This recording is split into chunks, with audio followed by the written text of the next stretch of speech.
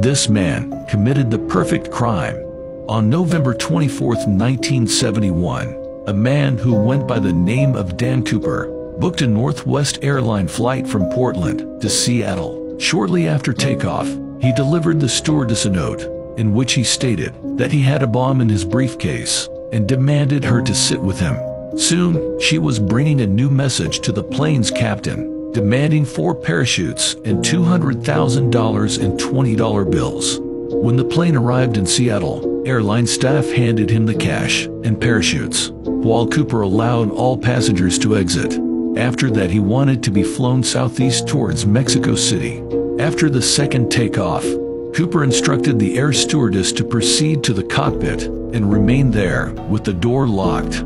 He then jumped out of the plane with a parachute and the ransom money.